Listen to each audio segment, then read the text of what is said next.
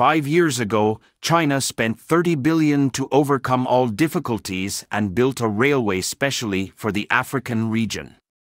At that time, the United States laughed at China for having a lot of money but being stupid.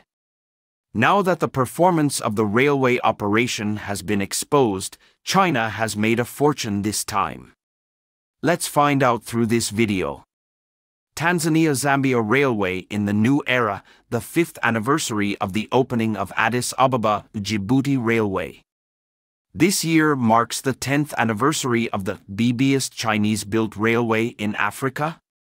Belt and Road Initiative and the Addis Ababa-Djibouti Railway as a landmark project of the Belt and Road also ushered in the 5th anniversary of its opening and operation. In order to thank the railway for its outstanding contribution to Ethiopia, the Ethiopian government and the Chinese embassy in Ethiopia recently held the 5th anniversary celebration and Locomotive Medal awarding ceremony at the Addis Ababa Baraboo Station in the capital. The Addis Ababa-Djibouti Railway is another cross-border railway built by China in Africa after the Tanzania Railway. It is also the first cross-border electrified railway in Africa, with a total length of 752 kilometers, spanning the two countries in Africa and starting from the capital of Ethiopia in the west Addis Ababa, east to the port of Djibouti, is known as the Tanzania Railway in the new era. Ethiopia is located in northeastern Africa and is the headquarters of the African Union. The train on the Addis Ababa-Djibouti Railway departs from Addis Ababa every day, and after running at a speed of 120 kilometers per hour for more than 6 hours, it can reach the port of neighboring Djibouti. Ethiopia, a landlocked country, has become a land-linked country, which has greatly promoted the connectivity and economic development of the Horn of Africa region. The Addis Ababa-Djibouti Railway is not only the flagship project of China-Africa cooperation under the Belt and Road Initiative, but also the first overseas project integrating investment and financing, design, construction, main equipment materials, supervision, locomotives, and operation. An integrated whole industry chain and whole process Chinese transnational electrified railway project, all of which use Chinese standards. In the past 5 years, the Addis Ababa-Djibouti Railway has operated 1,802 passenger trains, with a passenger volume of nearly 530,000 passengers, 6,179 freight trains, with a cargo volume of about 7.43 million tons, and a total operating income of about 980 million yuan. In 2022, the Addis Ababa-Djibouti Railway achieved a historic breakthrough in transportation revenue and reached break-even. In this regard, the United States said that China has made a lot of money this time. The purpose of building the Addis Ababa-Djibouti Railway. However, the purpose of China's construction of this railway is not to make money, but to promote economic development in the African region. Ethiopia is the most populous country in East Africa, with a permanent population of more than 110 million. Although Djibouti has a population of less than 1 million, its geographical location is very economically significant, and it has one of the most important ports in Africa, the port of Djibouti. The two countries border each other and have very frequent material transportation and economic circulation. Before this railway was completed and opened to traffic, it took 7 days to transport goods from Djibouti port, an important port in Ethiopia's neighboring country, to Ethiopia, so that the advantages of port trade could not be reflected. Because of the high transportation cost, the economy of Djibouti port benefits cannot radiate to neighboring countries. If it weren't for China's righteous action, It would be impossible for Ethiopia and Djibouti to build such a modern railway with a length of more than 700 kilometers. These two countries lack both capital and technology. Originally, African countries wanted to find Western countries to help build the railway, and hoped to build it first and then pay for it. The way to pay was to hand over the operating rights of the railway to the West. This method of repayment has great risks. Firstly, the long-term stability of the lending country must be ensured. Secondly, the creditworthiness of the lending country must be ensured. Thirdly, it needs to wait for a long time. These 3 points must be met to ensure that the railway project can pay back the cost. Now Western countries have looked down on the right to operate the railway, and believe that helping Ethiopia to build the railway will not be able to get rich returns, but also need to bear a lot of risks. So they resolutely refused, but at this time China stood up and took over the project. In just 5 years, this 752.7-kilometer long railway, with an altitude span of more than 2,000 kilometers, was completed in East Africa.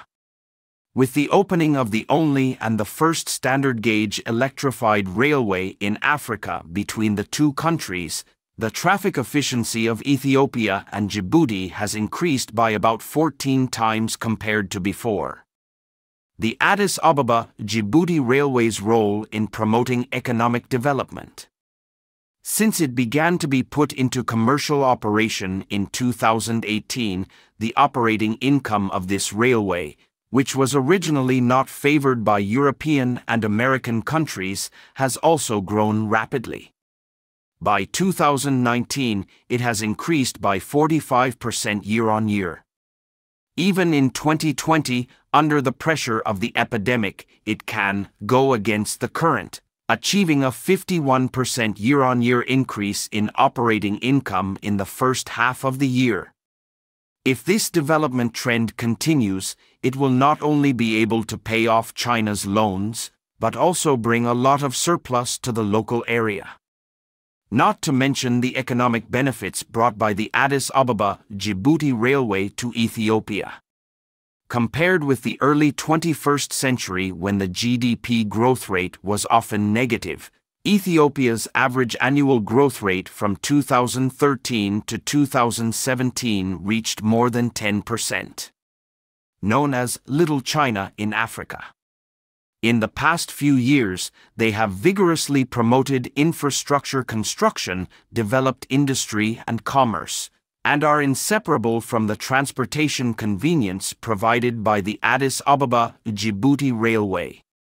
After the railway is completed, it is of great value to the economic development of Ethiopia and Djibouti.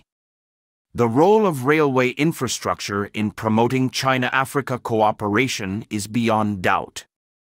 Relying on the Algeria-Djibouti Railway, now China has established trust with Ethiopia and Djibouti, and it is very convenient to carry out various cooperation on the basis of trust. In the future, China will invest in the construction of hotels, tourism, industrial parks and other projects in Ethiopia. For both parties said to be a win-win situation. Commercial operation of the Algeria-Djibouti Railway. So when will China pay back the cost of the Algeria-Djibouti Railway that China spent 30 billion to build for Africa? To answer this question, it is necessary to understand the cooperation model between China and Ethiopia. The Chinese side adopts the 6+2 model, that is, China will operate and maintain the railway within 6 years after the railway is operational, and provide an additional 2 years for technological development.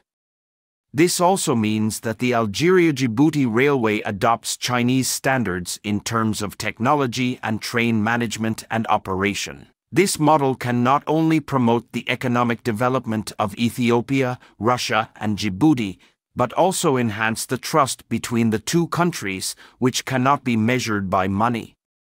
Statistics show that the Algeria-Djibouti Railway opened for commercial operation in 2018, And the tourism industry contributed $7.4 billion to the local economy in that year alone.